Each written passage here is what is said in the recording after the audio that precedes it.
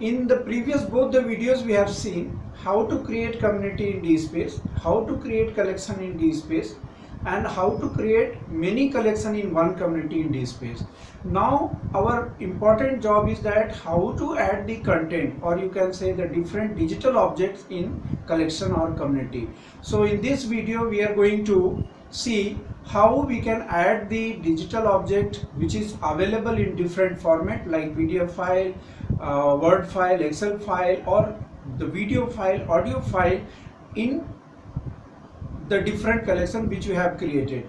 And here it is very important, while adding the means item to the collection, you have to take care of the metadata. Metadata is the part which contains the maximum information about your content which you are adding to the DSpace. So let's see in this video how we can add the item to the collection in detail. Okay, now after creating the community and collection, we have to add item to different collection. So as we have seen in the previous video that we created one top level community, and inside that there are two collections, that is DSpace workshop video and the second one is the e-newsletter. So I am just going to show you how to add the item to different collection. So first you have to log in with your user ID and password, and when you log in, you see there are two options: start new submission, view accepted submission. So click on start new submission, and when you click on start new submission, you see here it is asking to choose the collection. So you just click on this and your collection names under the community name is displayed. So for example, I have to add one item to e-newsletter, so I'll choose this one and click on next. So when I click on next, it will show me the metadata page, and I have to fill before I submit.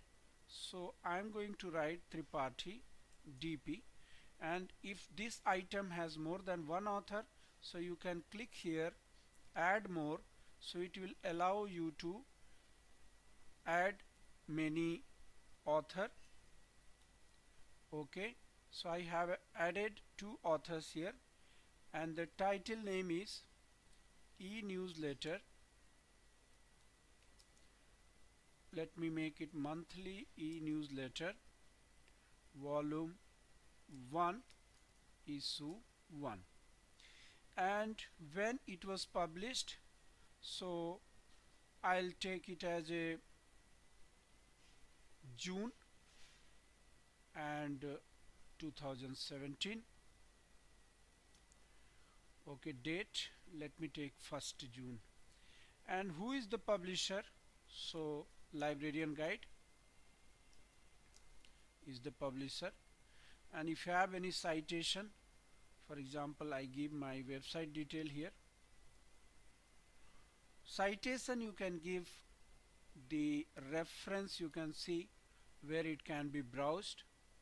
And if you have series or report number related to this, what is this? So I choose this is article. If you have any identifier, so you can give here, like for example, you know the identifier, so you can assign the identifier here, and then you just select the language. By default it is English. If you are adding the content in different language, so you have to choose, else you can leave it. Then click on next. Now it is asking that the subject keywords, so I give here like library, then Joomla, then I add some more subject keywords, DSpace, then I add Koha. Likewise, as many as I want I can add here, and the abstract about this particular e-newsletter, I can write here, this e-newsletter covers the following topic, and I can mention here 1 2 like that. And then who is the sponsor? No one is having the, you are, if you are not having any funding agency or a sponsor, you can leave it. You can describe if there is any other description for that particular item, and then you click here on next. So once you click here on next button, it is asking to select a file to upload here. So you just click on this, and you have to find the document which you have decided to add. So you have to see where you have kept the file.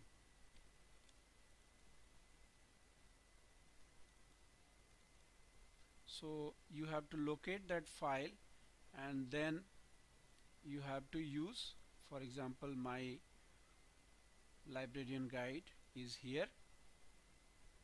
So you can observe now this is added. And now if you want to give any file description like librarian guide, so you can give here file description and click on next. So when you click on next, it will show the step like this: submit uploaded files. The file which you have uploaded, it will be submitted, and you can add not only one file, you can add many files here. Sometimes when in case of thesis, one thesis may have many chapters, so the title will remain one, but there can be many files and can be added one after another. Then click on next. So when you click on next, it is asking to verify your submission. So it means it is asking that you check once before submitting to the collection whether it is everything, whatever you have entered is okay or not. So you just click on I checked, everything is okay. Now finally it is asking me the license. Always remember that the submitter, suppose you are playing the role of submitter in DSpace, so you are not the person, a responsible person for copyright issue, because this is not if the item which you are submitting does not belong to you. Sometimes we receive the article or journal article or conference article from the faculty or research scholar. So whoever is the owner of that article is responsible for copyright issues, and for that purpose only we collect information, or we collect one submission policy. We maintain one submission policy, so that this kind of issue should be avoided. And then you have to grant the license, and when you click on grant the license, it will show submission complete, and now it is asking me to submit another item to the same collection. So before I submit, I'll go to my DSpace, go to home, and I will look into whether it has been added or not. So generally if you are logged in, and you will, if you search, better not to do that. You log out and observe whether it has been added or not. Yes, it has been added. As we can see, the author name is DP Tripathi, Pragya Tripathi, and the 4 subject keywords we gave while adding the item DSpace, Joomla, Koha library, and the year 2017. Let me show you librarian guide. So how it picks the information, you can see here it is showing monthly e-newsletter volume 1 issue 1, and if you click on this, it will show the complete metadata with URI, all the detail. If you click on this, it will take you directly to the page. Invalid identifier, because this is not the correct identifier, so it is giving the wrong means it is not taking the to the page, but if you give the correct information, it will directly take you to the uniform resource identifier.